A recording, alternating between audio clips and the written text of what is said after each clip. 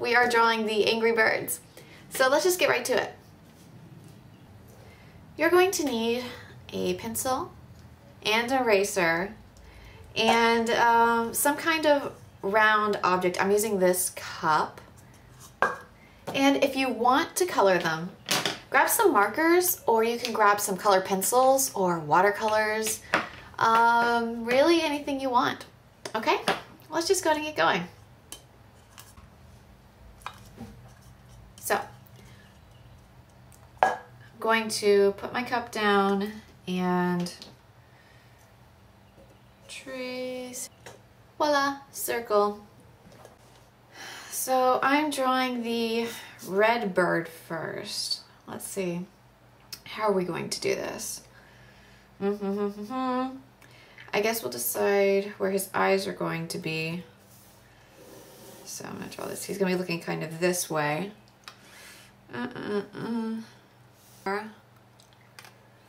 And make his eyes fall about right there. His eyes will be about right there. Okay. And then we're going to draw where his beak will be. It'll be somewhere around right there. And draw it out. And this is kind of a triangle shape. And another triangle. This doesn't quite meet this point. So do that. And it goes right there. Sure. We're getting somewhere. Yeah, this doesn't look bad at all. Okay, let's keep going. All right.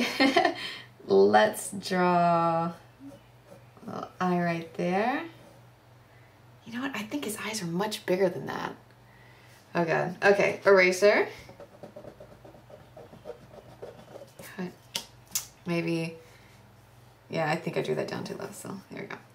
Let's go back up here. All right, let's try that again. So, right there, and then right there, and let's go ahead and do those eyebrows. It's a big V, and they come down pretty low. So, we're angry. Got a V-shaped eyebrow. Unibrow, that's why I'm angry. Cause it's weird. You look like an evil guy with my eyebrows. Okay. And then let's define that eye more. And I totally screwed this eye up. I'm gonna need my eraser. Okay. Draw it out, draw it there. Ah! Wait. We'll do that. We'll go with that. You know what? That's okay. It's kind of an eye-like shape. So, anyways, pupils. Okay, we got circles going here. Yeah, right. And then another circle here. I'm looking kind of like I don't know what I'm looking at. Okay. I think I drew that down too low too. I'm gonna fix this. Okay, it's okay. We're erasing, but it is okay. And we draw this, and we draw that.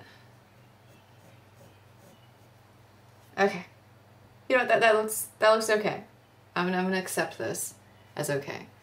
So let's go ahead and do the little like hairdo thing he's got going on. The little red guy. He's got like this little feathery thing there. Big fat one, and then you got like a little skinnier one going out like that. Going like that. It's kind of like a, I don't know, funky bird. Maybe he's angry because he has bad hair. Okay, so got a tail. We got a little black tail going on here. Got one, boom, two, ba-boom, and three. Yeah, that's close enough. I really don't care that much. I guess it's a little more connected to the back of the body. Okay, and then we got like his little stomach, which meets, it goes up and meets right around that corner of the beak. you can see. Okay. Right there. And then it goes down around right there. That's good enough. Don't you think? Yeah, sure. Why not? So, let's go ahead and ink him, which I'm really, really bad with outlining things. I think it's because I don't spend enough time doing it. I just kind of, and I'm done. Yeah, just like that. Okay, here we go. Okay, now we have one angry, funny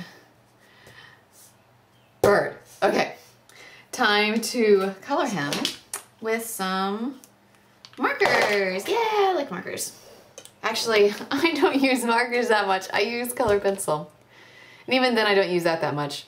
I paint. But let's keep going. Woohoo! Okay. So, one angry spanky bird down. And I'm going to do a couple more. That sounds good. Yeah.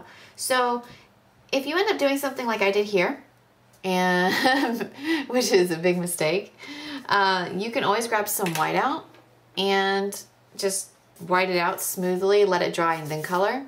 If you want to draw some more angry birds with me, check out the links in the description or in one of the boxes here, and we can draw some more angry birds together.